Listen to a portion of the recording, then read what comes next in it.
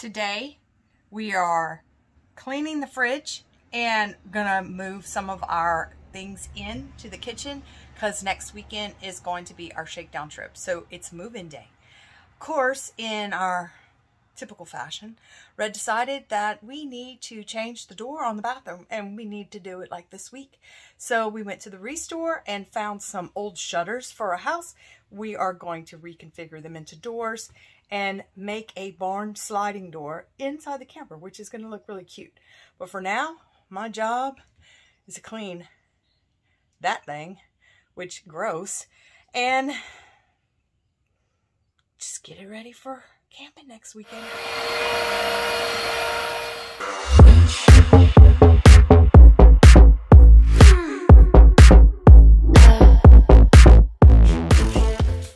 Our newest project, last minute, decided to change the bathroom door from a regular door to a sliding barn door. Went to Habitat and found these shutters. So we're reconfiguring them into a door. And they're real wood and they come from some old house. They're pretty fantastic, actually. One coat of primer on, getting ready for second coat. This is what the door to the bathroom looks like right now. You know, just a typical RV door. But look, when you open it, you can't open it any further than the fridge. So my plan was to keep the dog's water bowl in here, but I can't do that if this door won't stay open. So that's really the reason why we decided to go with the barn door. Plus, we really like a barn door. How much do you think that door weighs? It's a good... At least 30 pounds. I think it weighed more than that because, you know, I can easily lift 30 pounds. Oh my God. It might be closer to 40. That is ridiculous. That's the heaviest thing in this damn camper. That's an exterior door. It's not even hollow. Holy. See it? Slide it.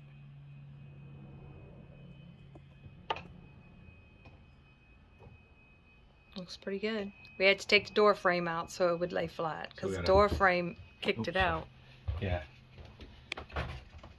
So I'll have to paint. Again. So in case y'all were thinking that this would be an easy project, you know, nothing's ever easy around here, especially in this RV. But it does look good and it's secure.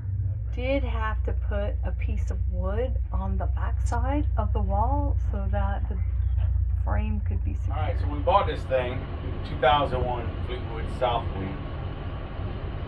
Fully carpeted. Had carpet on the slide. The carpet even wrapped under the slide to meet the carpet that was on the floor here. And what that did, and we've seen it in previous YouTube videos from other people, that kept your slide nice and level whenever it was coming in. Well, once we took that carpet out, we tried to bring the slide in and it wanted to bottom out on the floor right here. So instead of, we've seen people put carpet remnants and all kind of things like that, and I decided maybe to try something different. Maybe somebody else has already done it, don't know, but I decided to get some wheels off of Amazon. We put these wheels on here. That way we're trying to stop the carpet remnant crap. And we put them on there and tried it the other day. And this is what we got. The wheel's not rolling, but it does guide. And the reason the wheel's not rolling is because it's just sliding. There's not enough weight on it. See, it'll finally roll when it gets the weight on it. But it keeps the slide from hitting the floor. From running on the floor. So because of the carpet being removed and us having to put those wheels, before we had the wheels, we brought in the slide because we were bringing it to the house, and about this far the slide wouldn't come in. He was looking at me and I was looking at him. My thought was like, oh my God, how much money is this going to cost? And what was your thought? Oh, I'm going to fix that. Well, I mean, at first I thought we had really messed up, but I remember seeing the video and she remembered seeing the video, so we said, all right, well, let's put some carpet under it. So we took carpet and folded it 3 times because that's really what you had on there. You had carpet on the floor and carpet under the slide meeting. So and the pad. and the pad. So it was like 3 thicknesses. So we put that on each side and it slid right in and everything was great. So thankfully, we watched that YouTube video. The guy had redone his, and he was just trying to prevent the slide from scratching his new floor, not necessarily because the slide didn't come back. I have never seen a video where the slide is not flush when it's laid out. Ours sits up like this. So when it was coming in, it was wanting to tilt down. But he's got a brilliant mechanical mind, and he comes up with amazing solutions to problems that I think are unsolvable. And he makes them work. He gets something like called a 90-degree drill. I don't even know what that thing is. I don't even know. But hey, it worked. And we didn't have to buy it. Surprisingly, somebody at his work had one so we could borrow it. Otherwise, straight to Harbor Freight. We've added to our tool collection. I'm trying to minimize. But we just keep buying more tools. Yeah. Every job needs a new tool. So our sons are going to benefit from this. Yeah, they're going to have an extra bit of tools in their shed when we leave. Tomorrow, he's bringing the RV to get inspected, and next week is our shakedown trip. So we will see you guys later, and hopefully the shakedown trip is going to be fun and without issues. Yeah, no problems. It's only 20 minutes from the house, so we'll be all right. How are we going to get out of there if something happens? I'm not bringing the car. We're going to call Reese. There's no service. Guess we'll figure it out. We'll figure it out. We are going to be scraping the things up in the top of the roof of the camper. Around the vents. Around the vents, the seam, all that stuff, and using this caulking stuff to reseal it. We don't really know what to expect when we get up there, but we're about to go find out. Good luck. Working on the roof today. It's not very impressive up here. It's pretty damn scary because it's pretty high.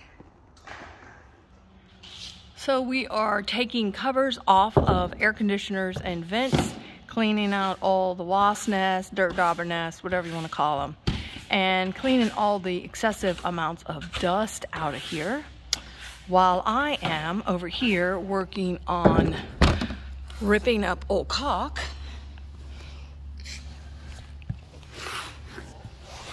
It's very tedious because the caulk is still pretty pliable. So I've busted my hand about 1,000,000 times on that antenna, and now I'm in a lot of pain. But I'm gonna push on through, and I have this whole front to do to remove the caulk. I've been at it now for 30 minutes. And I've only done that little tiny bit. Well, finished the front seam, then I moved on to this dumb antenna. But Red's over here trying to take the caulk that's over caulk off of this satellite dish. It's really, really difficult. Just a little bit. Oh, well, what time is it? It's almost 12. We just took about a 45-minute break. Was it that long? It's like maybe after 11. So from 8 to 11, we were up at the top scraping old caulk from the front seam, the antenna, and the satellite. And the kitchen vent. Yeah. So we're going up. We're going to put some caulk on the stuff that we've already picked, and I'm going to start picking some more. My hands are really hurting from the sad little putty knife thing that we're using, which broke on me 2 times. Yeah, it's you better get some good plastic scrapers. And this caulk is not dry. It's still very pliable, so it's really hard to take off. So yeah, for the guy that said it's time to change all the caulk, he might have been. He just saw the dirt, is what he saw. There was a couple of spots on the seam that was dry. It was dry. It crumpled right off. So we're heading back up, and we'll see what we can get done. We're going to probably come back tomorrow and finish it. We'll see. Good morning. It's Sunday, and we are back in the shop working on the roof of the camper. Yesterday afternoon, we worked till about 2:30, and then we left and went to Camping World to buy one thing. What did we go to buy? Oh, another tube of caulk. And oh, dude, we dropped $100 on stuff that we absolutely didn't need. Well, we needed that cover. Yeah, there's a cover for the fridge vent. Yeah, that was looking kind of fragile. So we went ahead and bought a new one there. Bought a thermometer for the fridge and tape. Tape. Yeah. Oh, tape to fix the air conditioner vent because it's cracked or whatever. So after that, we went home and cooked dinner, and we were like, oh, it's only 5:30. What do you want to do? Because we have all these house projects going on, but none of them could be done in a short period of time. So we said, let's go back and finish picking caulk. So that's what we did. We came up here, we finished the skylight, the other max fan, and the back seam, and caulked all of that in like an hour and a half. I don't know what took us so long yesterday in the front. It was hard, that's why. The caulk is not dry. It's still really pliable, so it's hard to pick off. Which is good. Yeah. Because that way, you know, it's still down in the seams, and we're just taking the old nasty off and putting more on top. So today's project is just to put everything back together. He's going to go up there and check to see if we need more caulk, which according to the professionals, the know-it-alls on Facebook, we need to add way more caulk than we've already added. We'll see. Yeah, I'm going to go down and look. I'm sure I'll put some more just for the hell of it. I have plenty. Yeah, we did order what they suggested. 18 tubes. And while he's up there doing that, I'm going to wash the windows in the front, the windshield, and then I guess the side windows, because when we washed the roof, they got really dirty. All that nastiness came down on the side. We need to wash the whole camper, but at this time, it's not happening. We're going camping next weekend, so maybe after we go camping. Yeah, we'll try to get it and wash the whole thing. Take our time. It's dirty. Yeah, so I'm gonna get up there and I'm gonna show you guys the new caulk and let you see what it looks like. This is where we started yesterday, and this is just with one application of the caulk. It's obvious that we need to put much more caulk than what we originally thought last night, because this stuff is called self-leveling, and so it just kind of gets flat as the day goes on.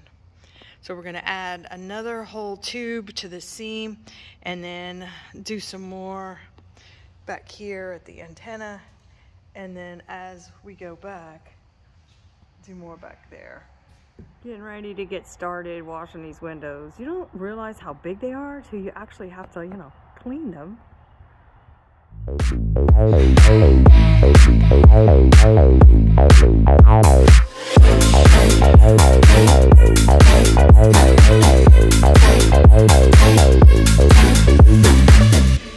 So I think we're finished. Put a ton more caulk based upon the comments and directions on Facebook. You never know. He said that there's no way you could put more caulk I mean, at some point, you're just piling caulk on top of caulk. Just say you put caulk. I mean, that's what it looks like to me. Yeah. I understand this is self-leveling. It's going to go into the cracks, into the grooves. But, I mean, at some point, I mean, I used 7 or 8 tubes. Right. And it just seems like there's a ton of caulk up there. So we're going to take our chances. It's supposed to rain during the week, and if we get any leaks, we'll take care of it. I cleaned all the windows, which was a job, and put some Rain-X on the windshield. Also cleaned inside. It gets so dirty. It's just been sitting parked, and it's just filthy. Ugh. Well, we're knocking stuff from the ceiling and walking up there. You know. So next weekend camping. So I can't wait. Finally get a weekend off. We've been working like slaves every weekend, either on the house or on the RV. So it's exciting to have a weekend off to go and relax. Yes, it is. So until next time, we'll see you when we pop a top on adventure.